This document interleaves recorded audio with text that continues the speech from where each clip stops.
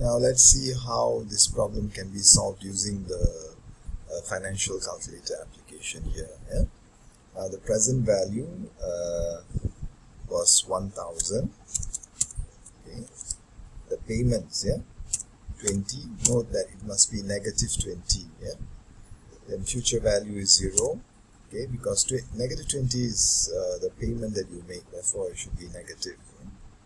The annual rate is 1.5%. Okay, 1.5. The period is what you want to solve for. Now this compounding must be annually. Right? You have to change this annually because this must coincide with the annual rate here. You provide this as annual rate, therefore this is annually. But this is of course 1.5% per month. Therefore this also translates to months. Alright, then you just click on this period and you get 93.11, which is the same answer, right?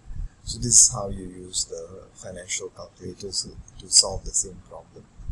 Alright, let's go back to the slides. Let's look at another example here. Suppose you borrow 2,000 at 5% and you are going to make annual payments of 734.42. How long before you pay off the loan? Again, a good starting point would be to identify the known elements in a problem.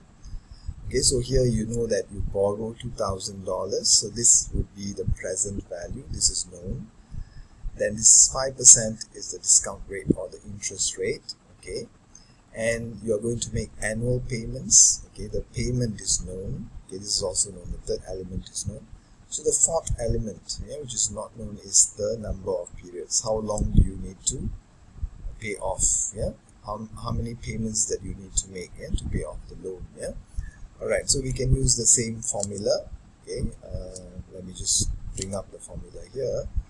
Okay, n is equals to natural log of 1 minus 2,000, the present value of annuity, divided by the payment, okay, multiplied by the interest rate, okay, 5%.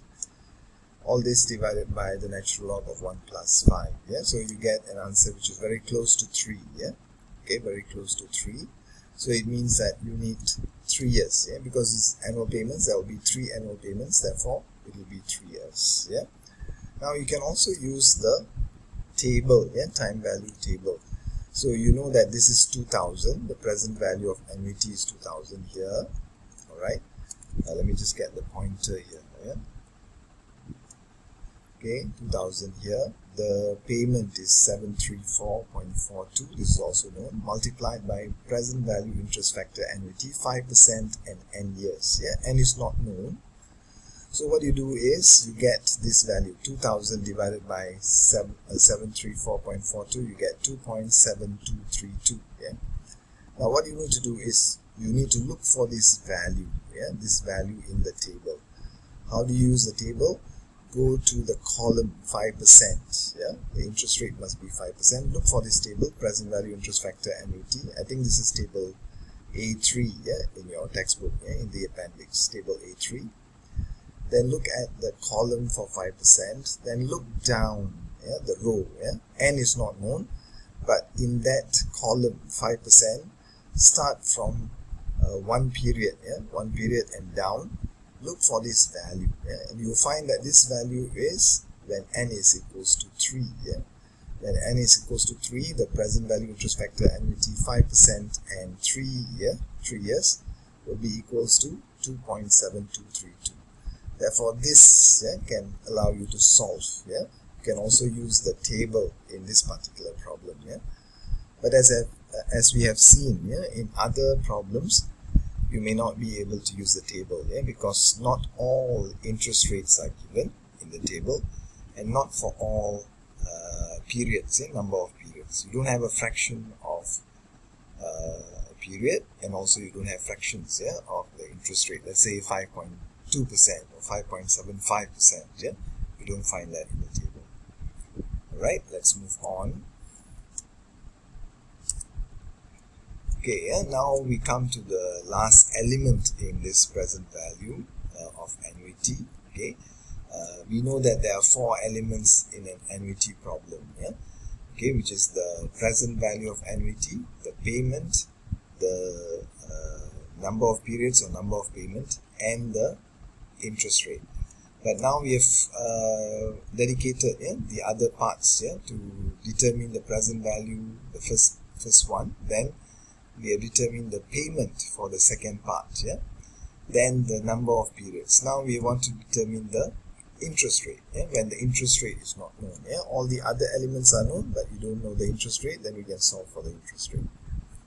Okay, let's look at this example. Suppose you borrow $10,000 from your parents to buy a car. You agree to pay $207.58 per month for 60 months. What is the monthly interest rate? So now let's determine or identify the known elements. Of course, the first one is this. So this is what you borrow. This is the present value of annuity. Why is it an annuity? Because you have to pay $207.58 per month for 60 months. So this is an annuity. So this is the present value of annuity. What you borrow now must be worth the same, equal to what you pay later, in present value terms.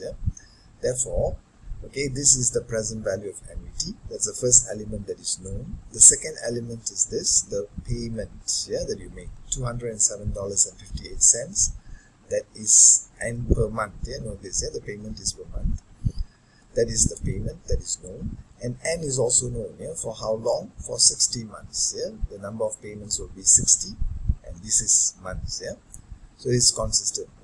Now you need to know the interest rate, the monthly interest rate. What is the monthly interest rate? That's the unknown element. Alright, so knowing the 3, you can solve for the 4, because these 4 must be in equilibrium. If this is a given value, this is a given value, this is a given value, then this must be a particular value. It cannot be any value. It's not a variable, because these 3 are determined, are fixed. Therefore, this must also be determined. Alright, how do you solve this? Is there a formula? Unfortunately, there is no formula for this. There is no formula for this. For the others, to solve for present value of annuity, yes, there is a formula. For the payment, there was a formula. We have seen that before. For the number of payments or number of period, we also have seen the formula. So there are 3 formulas that we have seen, which is basically the same, but we re-express this in terms of payment and re-express this in terms of the number of payments for the same formula. It's the same formula, the same one formula. But for interest rate, to solve for interest rate, we don't have a formula. Why? Because the interest rate in the present value annuity formula appears in the numerator as well as the denominator. And in the numerator, it appears as raised to the power of n. Therefore, it is difficult to solve deterministically. There's no formula. Okay, so to solve such problems, it's easier to use financial calculator or spreadsheet. So if there's no formula, okay, you cannot solve it manually. Manually using a scientific calculator and just a formula. So it's a bit difficult to solve. There are some exceptions, okay, when the number of periods are very small. For example, let's say 2 periods or 1 period, not 1 period, 2 periods or 3 periods. Up to 4 periods you can still solve manually. But when there's more, for example, like 60 periods, 60 months, then it becomes very almost impossible. I would say impossible to solve with a formula. Alright, therefore, okay, we can either use financial calculator or spreadsheet, which gives you the answer immediately. Okay, so let's show this example in the spreadsheet first. Now, here we are. So finding the rate. So this is 10,000. Okay, this loan and $10,000 to buy the car. And you know that this is the payment that you make every month, $207.58. Negative. Note the sign convention. Okay, it has to be negative. This is positive. This must be negative. That means a loan that you receive now, and you make the payment for the loan every month. And the period is 60. You know that, and there is no future value, 0. That means this payment that you make will go to fully pay off this loan, and there won't be any remainder. So all the elements are there. Yeah, the first element is known, second element is known, and the third element is known. Yeah, so the fourth element is what you need to solve, the interest rate. Yeah, so to solve for the interest rate, you need to use this function, yeah, equal to rate, R-A-T-E, open bracket. The first element must be the number of periods, 60, yeah, which is here, 60. Then the second must be the payment, negative 207.58. You can either key in the number or you can click on the cell that has that number. Yeah? Then the present value, which is 10,000. Okay, this is negative. Okay, for example here, this is negative, this must be positive. The present value must be positive. The future value is 0. Type. Yeah. Now this type means you need to put 0. Yeah, because this is an ordinary annuity, meaning the annuity payment occurs at the end of each month, each period. Yeah? Therefore, it is 0. If it is annuity due, meaning it will occur at the beginning of the period, at the beginning of each month. Yeah? But here it's the end, therefore it's 0. Now note this, yeah? There is a guess here. Yeah? Guess means you guess a rate for the computer to try. Yeah? Actually, the computer uses trial and error method to solve for the interest rate. Yeah? Even the computer uses this algorithm. Yeah? Okay, so you can put 0, you can just leave it blank or put 0. Yeah? Okay, you guess 0 as the rate first, and then the computer will work out the best rate. Okay, then you click OK, you get this answer. Yeah? 0.7499. Yeah? Close to 0.75. That's the answer. Yeah? Using the spreadsheet. Now let's see this example on the financial calculator application. You have this page here, time value of money calculator. Okay, now the present value, okay, the loan value is 10,000. Okay, 10,000. Payment, yeah, this payment is negative. Don't forget the negative, 207.58. Yeah, this is from the slides. Future value, there's no remainder after you pay. Yeah, for 60 periods this amount, this will go towards fully paying off the loan. Yeah, all right, this is the annual rate that you want to solve. This is the unknown. The period, yeah, is 60. Yeah, 60 periods, yeah, or 60 months. Leave this as annual. Yeah, this must be annual. If it's monthly, changes to annual. Yeah, usually this is the default monthly, change it to annually. Yeah, so this annually must be coinciding. Yeah, that means it must agree with this annual rate. Yeah, that's how you solve. Yeah, all right. So here, this is what you want to determine. So just click on the rate. Yeah, all these three elements are known. Present value is known, the payment is known, and the period is known. The unknown element is the annual rate. Yeah, you just click on that, and you get 0.75. Yeah, it means that 0.75%. Yeah, it is rounded to 3 decimal points. If you want the exact value, it will be 0.7449. Yeah, as we have seen in Excel. Yeah, so that's how you solve this problem using the financial calculator application. Okay, let's go back to the slides now. Alright, here we have seen how this problem can be solved using a spreadsheet and also the financial calculator application. Yeah, let's move on. Now, if you want to solve this using manual method, yeah, you can also use annuity time value tables.